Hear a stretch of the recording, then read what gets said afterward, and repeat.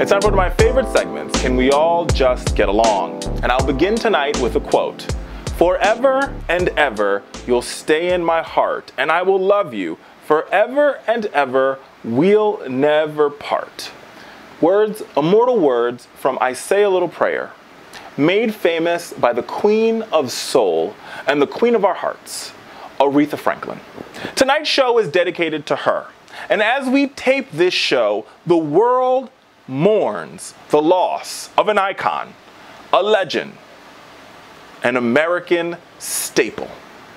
Aretha Franklin transcended politics, transcended borders, transcended oceans, transcended language, and transcended hate, bigotry, racism, misogyny, homophobia. She transcended it all with her iconic voice. Aretha Franklin can be summed up in 3 words: family, faith, and a love for her fans.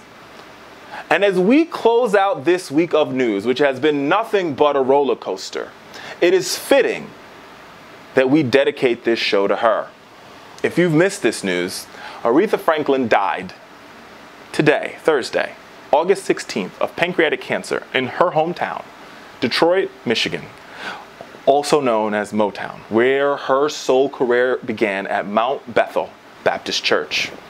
And the reason why she is our Can We All Just Get Along segment is because I think we need a little bit more Aretha in our lives and in America today more so than ever.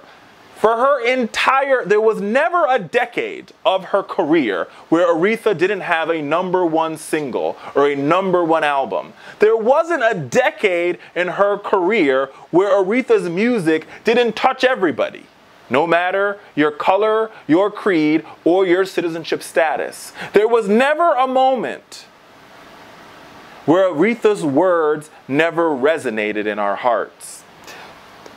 And as we sit in a divided country, brother against brother, neighbor against neighbor, Democrat against Republican, we need a little bit more Aretha.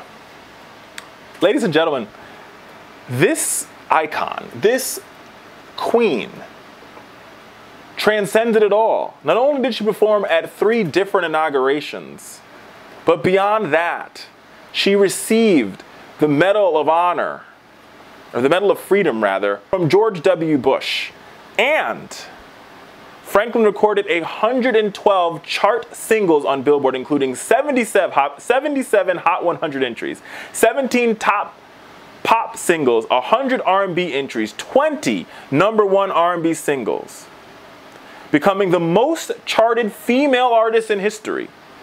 Franklin's other well-known hits include Rock Steady, Jump to It, Freeway of Love, Who's Zoomin' Who, Chain of Fools, Until You Come Back to Me, Sometimes Something He Can Feel, I Knew You Were Waiting with George Michael, which gave George Michael his first ever Grammy win. And let's not forget one of her 2 best songs, You Make Me Feel Like a Natural Woman, Spanish Harlem, Respect, and Think. America, as we mourn the loss of an icon and a legend, let's remember her life and her legacy. Let's remember the 3 things that mattered most to Aretha: her fans, her faith, and her family. You see, what Aretha had that no other artist had was this: a firm foundation in her family, to the point where she kept her family so private.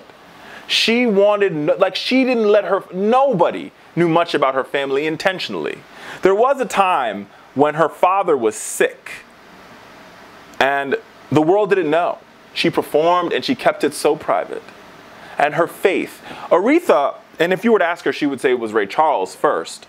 But Aretha was iconic because she gospelized everyday music. Ray Charles was the first to do it, then followed by her. And people forget that Amazing Grace, her gospel album, is one of the top selling albums in the world. But beyond that, Aretha understood that music can touch hearts and music can change minds. Music has the ability to transcend everything. And she knew that, and she knew the power of her voice. So much so, I was sharing an anecdote with a friend of mine who used to work at Good Morning America. And she said she would never forget the day Aretha came to perform at GMA. And she said, now Aretha was such a perfectionist and she wanted to get it so perfect for her fans that the room had to be at the exact right temperature. And so it couldn't be too cold and it couldn't be too hot. And anybody who works in television knows that usually we keep the studios very cold for the equipment and for sound purposes and all those other things. So when Aretha showed up, you had to turn the air conditioning off.